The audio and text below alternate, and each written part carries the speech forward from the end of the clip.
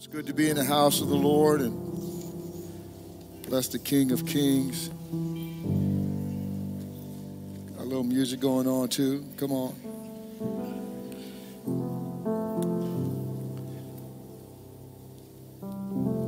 Praise God.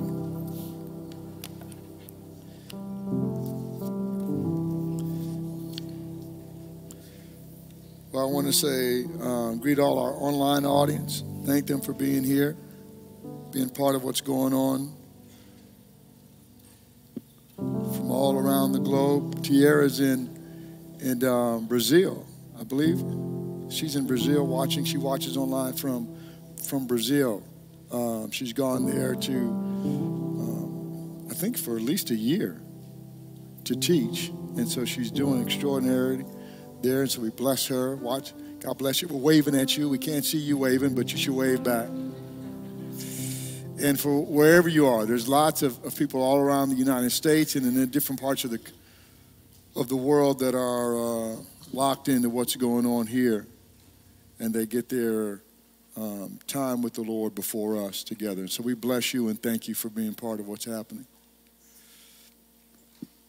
You know, if any good thing that is happening in your life, God wants to multiply the good things. Let the good things in our lives be multiplied. Sometimes, let me do a little business first, just a little church business.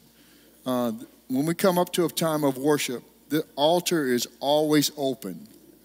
This is never a time that the altar is not open. It's always, we don't have to come up and open it. It's always open. So if you want to come, you got an issue or something, you're bringing that before the throne, come before the throne. You don't have to wait for somebody to call you. Javon doesn't have to call you. A worship leader doesn't have to call you. The altar is always open. Some of you young people who are younger than some of us, come up and get into the presence of the King. If you go to a stadium to watch an event, a concert, a sporting event, it seems that the seats in the front, this is my observation, that the seats in the front are always more expensive than the seats in the very back. Why would that be? Because the proximity has greater value. Come on and get into an environment where the presence of God is with you. And I'm not saying God is not everywhere. He is. He's omnipresent. But there's something about being close into Him, to be with Him. This is always open. Always open. Young people, come and worship God. You're helping create an atmosphere of worship and an experience before the King. Let me just tell you something that's going to happen soon. Is you'll be in an environment and just worshiping the Lord, and then something you're asking God to do and been asking for years, it will manifest itself. Somebody will get out of a wheelchair and just start jumping.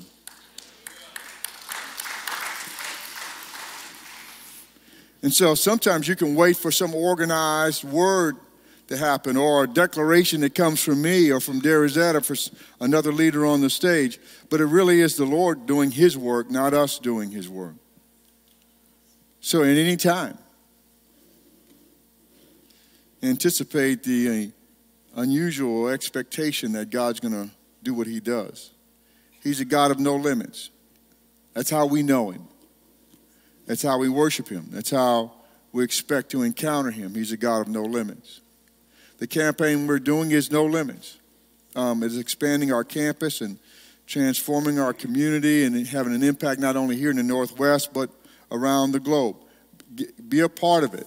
Get a part of what's going on. I'm going to encourage you today to make a pledge of some kind. On this card, turn it in at OInfo.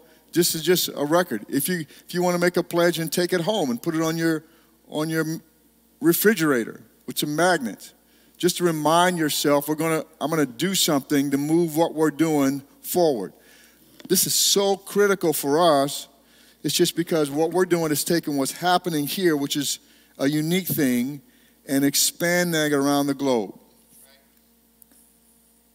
I can go back to Acts when the disciples had received the baptism of the Spirit, and the church is infantile, but it starts to grow.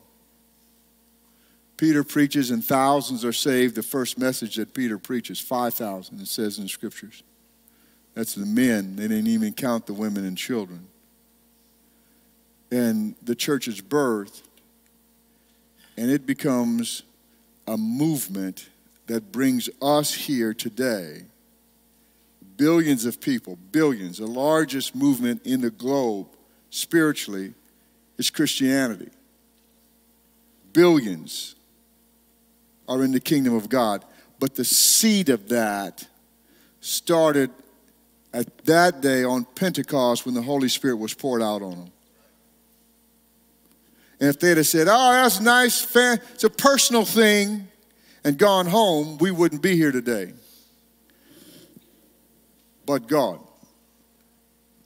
So I feel like that God has given us, brought us here over the last number of years. Many of us been here for a long time, some of us for a short time, but we're all here together to do the things God's called us to do, to break the boundaries of limitations. Because there's people in Seattle, the Northwest, who are struggling deeply. And they can't get out of their struggle if we don't set them free. We have an assignment, a responsibility. And we're going to follow that assignment. So do what you can. If you give something significant towards that, I want to do something significant too. I think it's reciprocal. I haven't. This is the first time I've ever worn this Overcomer. What do they call this stuff? What is it? Merch. Yeah, there you go. Merch. The merchandise. So this is the merchandise. I want to give merchandise away.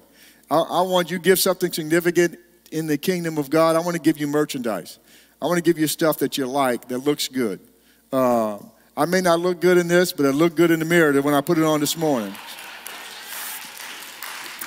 And Darius let me out of the house, so it must be okay.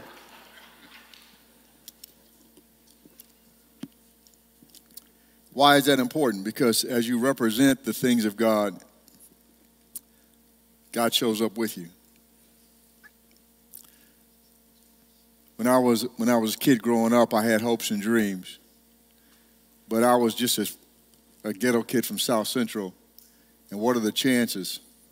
Because every kid had hopes and dreams. But my hopes and dreams were different. Because I knew the Lord was with me. And every hope and dream that I had, He brought to pass.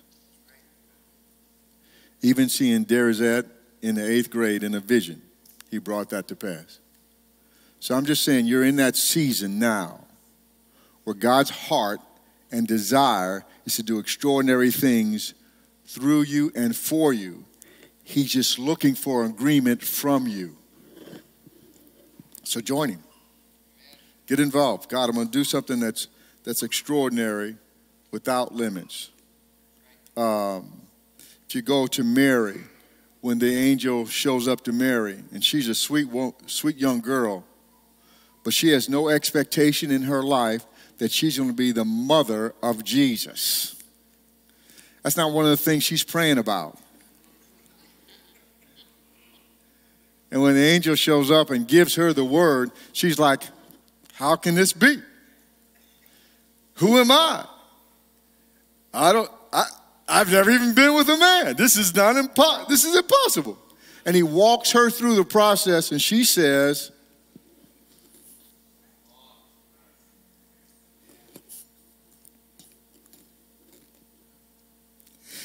as you desire with your servant. Come on. And watch this. You ought to read the scriptures again. And every time significant things happen, the scripture says, and Mary ponders those things in her heart. When Jesus was born in a manger, When the shepherds were out singing, when angels come, Mary ponders those things in her heart. All the way through the whole experience with Yeshua till she's at the cross. And Jesus finishes his responsibility as the first son, the firstborn, by saying to John, who was his beloved disciple, hey, look at, this is your mother now.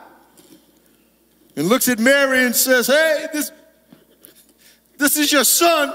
This is your son now. He will take care of you. And John takes her in for the rest of her life. I'm just telling you what, there's nothing that God has not taken care of. So there's nothing you need. There's no challenge that's coming in your life. There's no issue. There's no pandemic that he has not already handled. In a great house, there is abundance. And for us today, abundant peace. I want to offer you the peace of God, the peace that passes all understanding, the peace that just doesn't make any sense, where the guy is sitting just to your left or your right is freaked out, but you are in perfect peace. The same drama that they're experiencing is the same drama that's coming against you. But the drama doesn't move you because you have an anchor that they don't have. So you should take your anchor and give part of that anchor away.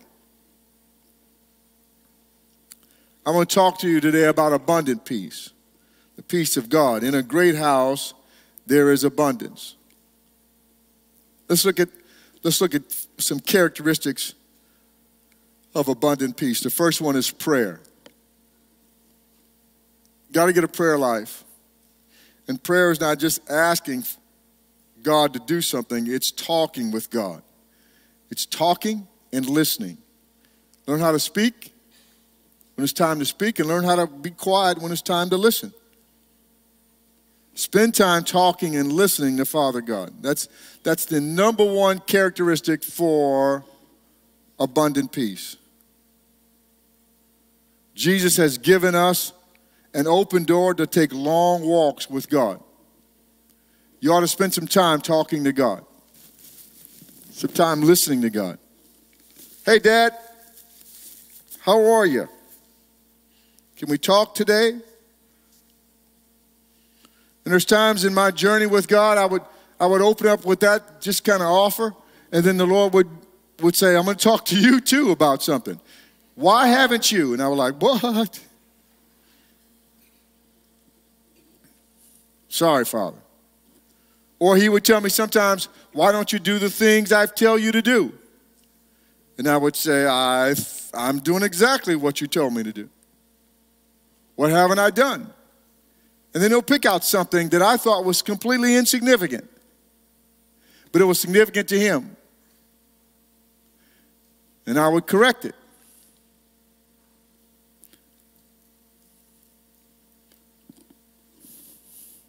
Times of, I'd made commitments to get up early and spend time with God. And I did it for a little while, and then I stopped because I was sleepy.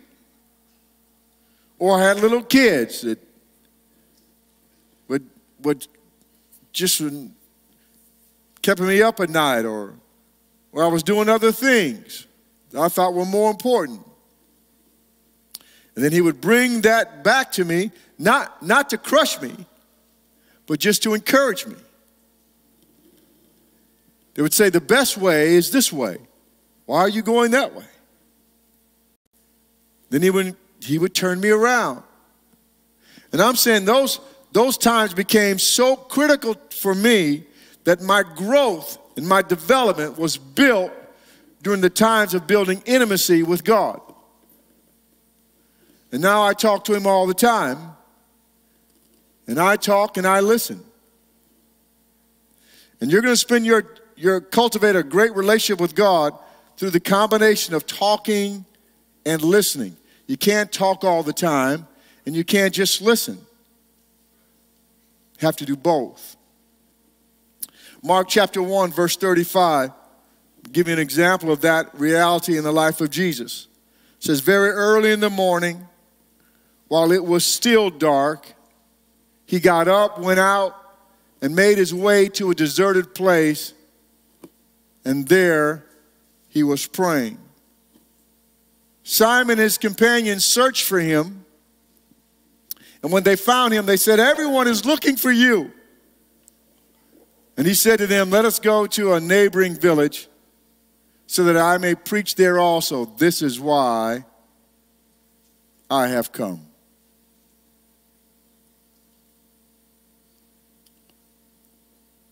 So he went into all of Galilee, preaching in their synagogues and driving out demons. Jesus goes and he prays and talks to God so that he could come out of that prayer time and do the works of God. Listen. Jesus would go into the presence. If anybody didn't need to pray, it's Jesus. And was his life habit was rising up early and praying and having this dialogue with Father, so that when he came out of the dialogue with Father, he could go do the work God had called him to do, and power followed, the anointing followed the work of God. Listen, that's a pattern. You can look at that and say, well, that's Jesus. No, that's you. Jesus is modeling you. That we should talk like Jesus, look like Jesus, act like Jesus. That's the model of life for Jesus. That's our model. So I get up, spend some time in the presence before you turn on some other stuff. Before you get sidetracked with all kinds of things of life, get up and spend some time with the King. I would take time during the day, early in our marriage, I would take time during the day, and then the Lord corrected me and said, you're stealing from your children. They're not going to grow up healthy without an impartation from you. So you need to change our prayer time to the morning. You get up early in the morning. When they're asleep, you should be up praying. I was like, are you kidding me? I didn't say that to him in his face, but he already knew. So I said, help me. And he did. He adjusted my schedule. And I started becoming an early morning riser, which I was not that before. So I could spend the time with him, get the word that came from him, and then do what he called me to do during the day. And I got smarter. I was already semi-smart, but I got smarter. People would say, how did you know that? I didn't want to say, well, I was up at 5 this morning praying and the Lord showed me. He's going to show you things as you start developing this dynamic prayer life with him. And it's talking and listening. And don't put pressure on either one. Sometimes you're going to come before the Lord and you don't have anything to say. Then be still. Well, I can't hear him. Then just be quiet. If he's not speaking and you're not picking it up in your spirit, because the Holy Spirit will speak to your human spirit. And it takes time to develop that. And we're going to walk through that too. But let it develop as God develops it. And it starts sometimes when you're thinking, I feel like, I'm not sure, but I feel like God is saying to me. And then he's going to direct you on how to make sure that that which you think is God becomes a surety. And you're not making mistakes by trial and error. Because experience is the hardest taskmaster of all. Here's principle number 2 in abundant peace. Get dunked in the Spirit. To be deeply immersed into the things of God. Acts 4:29. And now, Lord, consider their threats. These are the disciples that have been threatened because they're preaching the gospel of Jesus Christ and doing the things of God. And now the religious leaders are against them, and they're saying, they're giving threats of destruction. And here's their prayer. Lord, consider their threats and grant that your servants may speak your word with all boldness. While you stretch out your hand for healing and signs and wonders are performed through the name of your holy servant Jesus. That's how signs and wonders are done. And when they had prayed, the place where they were assembled was shaken, and they were all filled with the Holy Spirit and began to speak the word of God boldly. Yea. Now the entire group of those who believed were of one heart and mind, and no one claimed that any of his possessions was his own, but instead they held everything in common. With great power, the apostles were giving testimony to the stand up again, the resurrection of our Lord Jesus. And great grace was on them all. For there was not a needy person among them, because all those who owned lands or houses sold them and brought the proceeds of what was sold and laid them at the apostles' feet. This was then distributed to each person as any had need.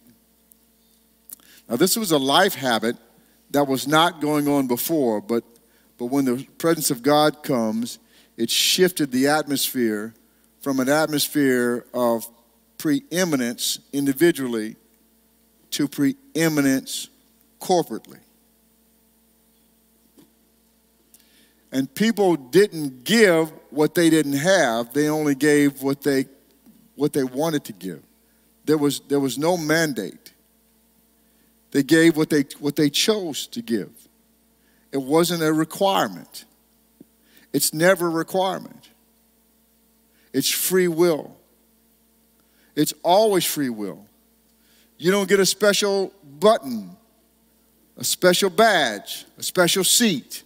There's $100 seats. There's no $100 seat. This is not a ball game. The poor of the poor can sit anywhere, and the rich of the rich can sit anywhere. There's no value attached to anything like that. The only honor that's attached is to king. So people came and they gave because they had an abundance to give. Because you can't give what you don't have.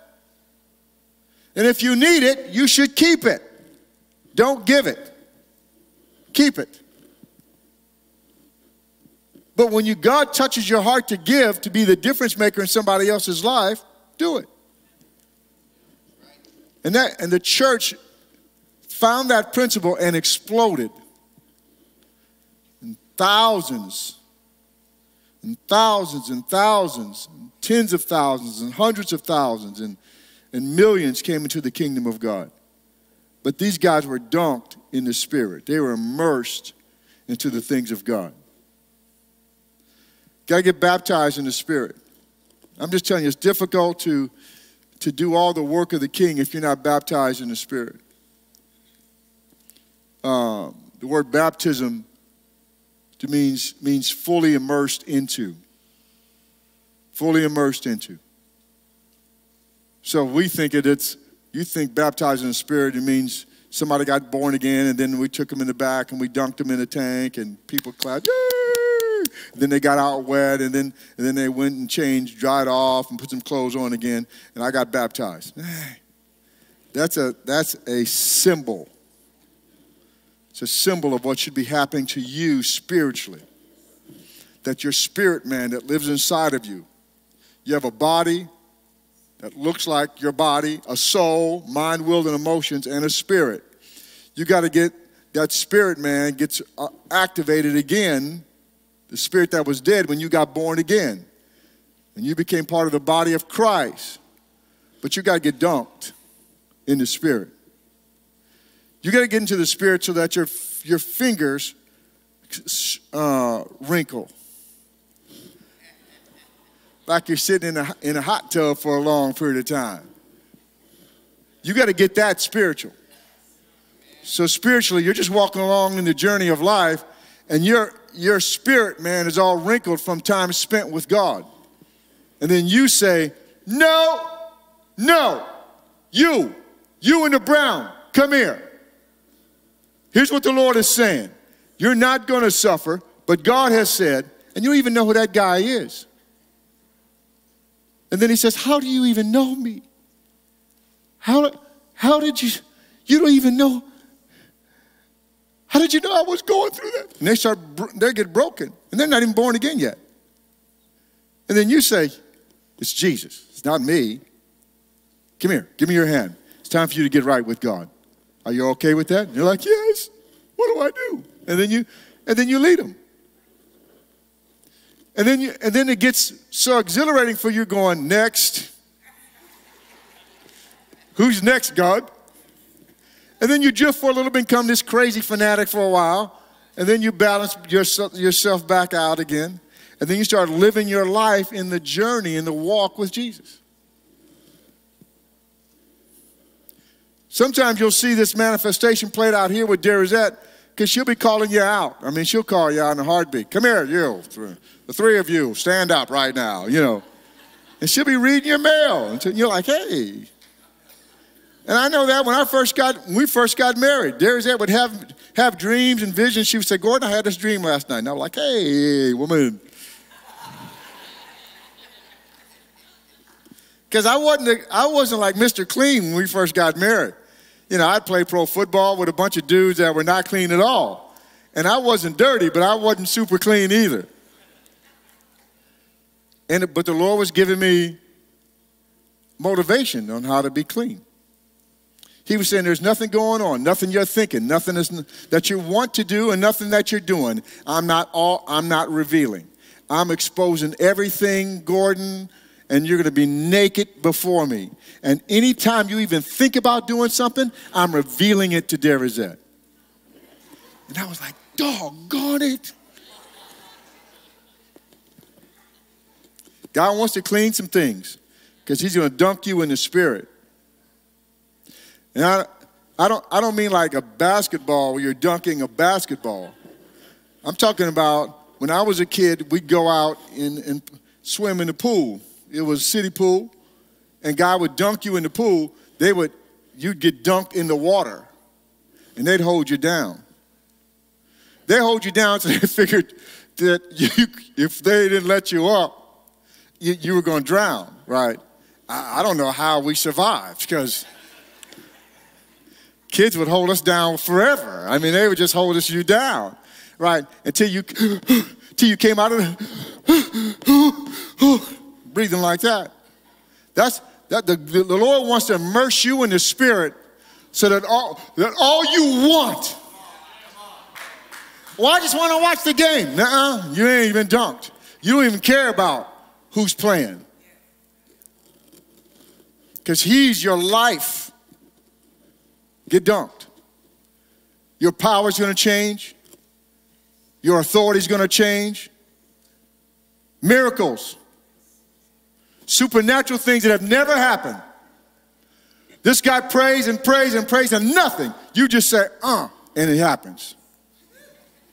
You didn't even say though, you didn't even articulate it properly. But he knew what you meant when you said,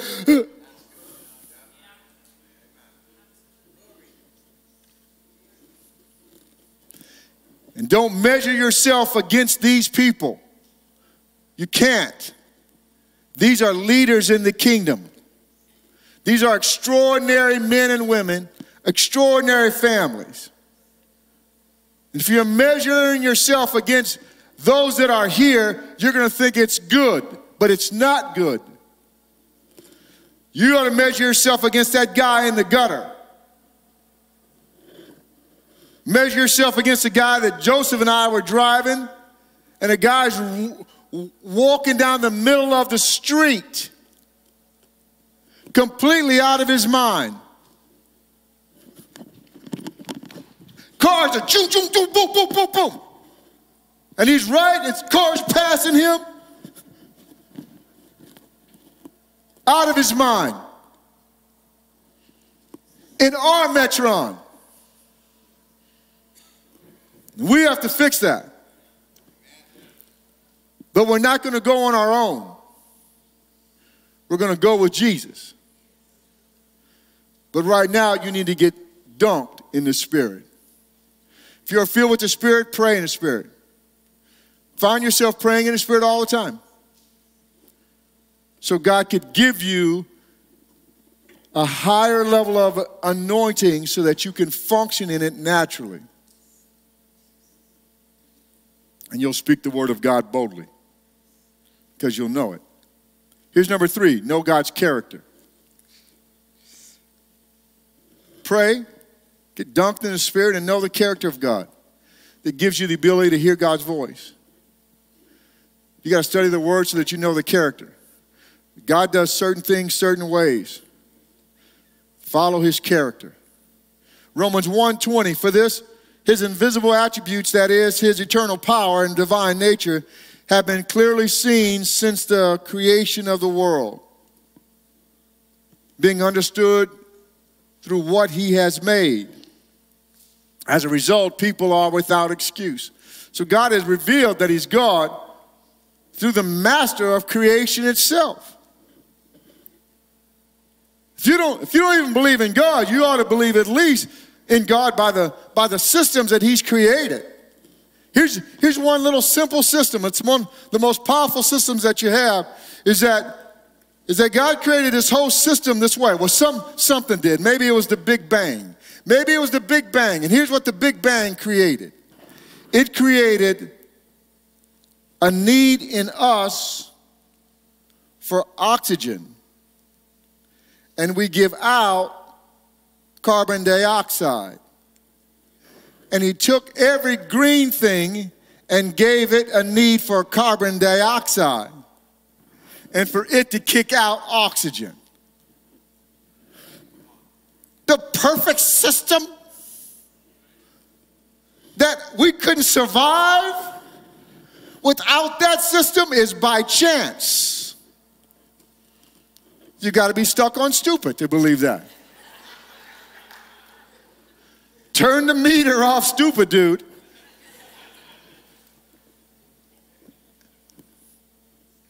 The food you eat. Seeds come from seeds that reproduce based on its own nature. So an apple seed will produce an apple tree which produces apples. Because creation demands a creator. Except for us. Of course not. It's only somebody who's shouting louder than those who know. You know the truth. You should have a platform, and God has given you a platform. Don't be afraid of the voices that are counter to truth. Verse 21, for though they knew God, they did not glorify him as God or showed gratitude. Instead, their thinking became worthless and their senseless hearts were darkened. Claiming to be wise, they became fools. And exchanged the glory of the immortal God for images resembling mortal man, birds, four-footed animals, and reptiles. They worship that. They worship something they created. We don't do that now. We worship cars or houses or vacation units or models or whatever. But it's all created stuff that's not worthy to be worshiped by like the living God. They exchanged the truth. Therefore, God delivered them over into the desires of their hearts, to sexual impurity, so that their bodies were degraded among themselves. This is America today. Keep going. They exchanged the truth of God for a lie and worshiped and served what has been created instead of the Creator, who is praised forever. Amen. For this reason, God delivered them over to disgraceful passions. Their women exchanged natural sexual relations for unnatural ones. Their men, in the same way, also left natural relations with women and were inflamed in their lust for one another. Men committed shameless acts with men and received in their own persons the appropriate penalty of their error. What is scary is how that has now even moved into the church. And because they did not think it worthwhile to acknowledge God, God delivered them over to a corrupt mind so that they do what is not right. They are filled with all unrighteousness, evil, greed, and wickedness. They are full of envy, murder, quarrels, deceit, and malice. They are gossips, slanderers, God-haters, arrogant, proud, boastful, inventors of evil, disobedient to parents, senseless, untrustworthy, unloving, and unmerciful. Although they know God's just sentence that those who practice such things deserve to die, they not only do them, but even applaud others who practice them as well. That's a culture. That's a culture in America. It's a global culture.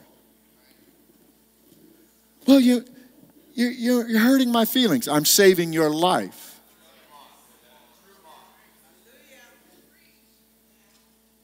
Don't be afraid to save somebody's life. Now listen, there is no condemnation for those who are in Christ Jesus.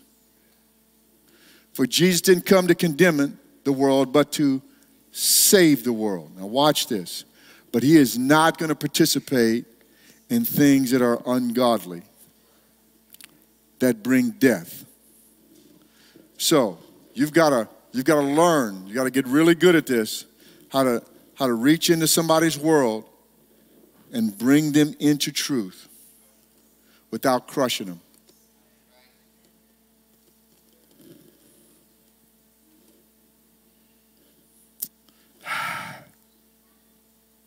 So I got to love people when I hate what they're doing.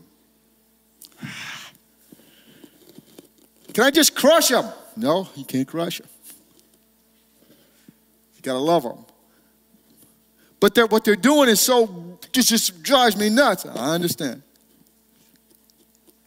But you got to love them anyway. So that the love that you have for them becomes so attractive that they wake up and leave the garbage behind and follow you into the kingdom. What's amazing is Jesus has given us a pattern for that. That's our way. That's his way. I've got 3 more, but I don't have 3 more of time. So we're going to pick that up with faith in God. Have faith in God. I want to close with that one. Put your trust in King Jesus. Just make a decision. Put your trust in King Jesus. He will extinguish all fear. Whatever you're afraid of, King Jesus has got this. Pastor G, I'm just really struggling with. Doesn't matter. I'm struggling with my family. Yeah, I know. Trust King Jesus. Psalms 25 says this. Lord, I appeal to you. This is David. My God, I trust in you. Do not let me be disgraced. Do not let my enemies gloat over me. No one who waits for you will be disgraced, God. Those who act treacherously without cause will be disgraced. Make your ways known to me. This is David now. Teach me your paths. David, who had this intimate relationship with God. Guide me in your truth and teach me, for you are the God of my salvation. And I wait for you. The word wait means to mean woven together, bonded as one. I bond my life to you all day long. I'm connected to you. Remember, Lord, your compassion and your faithful love, for they have existed from antiquity, forever. I trust you, God. I know you're with me. I know you love me. My life is interwoven with your life. We are one. And I don't know where I start and you begin and you begin and I start, but we are one. And my faith, my trust is in you, God. Come on. Doesn't mean that it's easy, just means that it's worth it. Doesn't mean you don't have challenges and in a world that's full of corruption. But instead of the corruption and destroying the world, God has come and empowered us to save the world.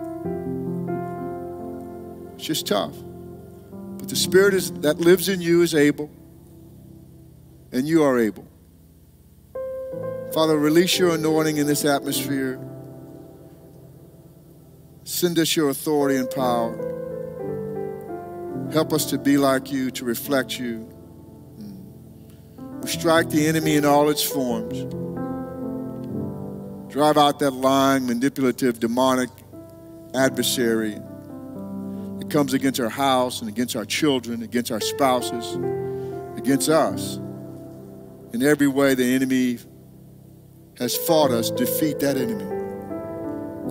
Defeat him in our health, defeat him in our relationships, defeat him in our legacy, defeating in our resources, defeat that demonic adversary in every way. Clean us, God. Give us pure hearts. We repent for all the mistakes of the past, the things that we've said and done that we shouldn't have said or shouldn't have done. And we won't repeat them again, but we've already created a disaster. But you, God, can fix it. You can turn it around right now just by one word. So we speak the word of life and restoration, knowing that you're willing and able. You're willing and able. I'm telling you, sometimes you can make such a mess, I've done it, that you're thinking there's no way. You're embarrassed by the mess that you've made and things that you've done. And then you can go to God and maybe a little afraid to go to God because you're thinking you've been convinced that he's a lightning bolt God. And as soon as he sees your face, he's going to drop a lightning bolt and destroy you. And that's not God at all. He's not trying to get you. He'd already have gotten you. He's just trying to save you and heal you and redeem you and save and heal those who are important to you and give you the desires of your heart. That which he has spoken to you even when you were young, that he has sent an angel to guard and protect you and watch over you. Father, we know that there are no limits to you, and our faith and our trust is in you. Break all fear, all uncertainty, and help us to walk in your presence. If you haven't given your life to Yeshua, that's how it starts. Jesus, come into my life. I accept you as Lord and Savior, Master, and King. If you watch me online, you're here in the house, you haven't given your life to Jesus, you need to do that right now. You just need to say yes to Jesus. You should lift up your hand and say yes to Jesus. If you haven't given your life to Yeshua, if you watch me online, I want you to just lift your hand and say yes to Jesus. If you're in this atmosphere and you haven't said yes to Jesus, you can go back in your mind and remember a time that you surrendered your life to Jesus and, listen, your life changed from that decision. You need to raise your hand now. We're going to pray with you and God's going to change your life.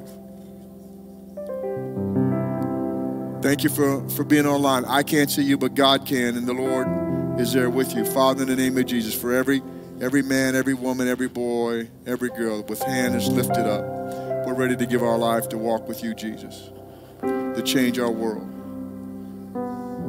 Say this with me. Lord Jesus, I commit my life to you as Lord, Savior, Master, and King.